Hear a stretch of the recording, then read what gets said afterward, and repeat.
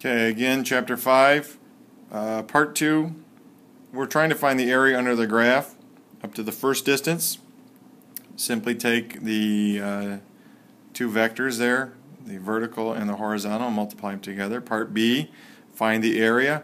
In this case, I would also, again, find the area under Part 1, which I already did, and then find this little area, which means 1/2 base times height, and add them together.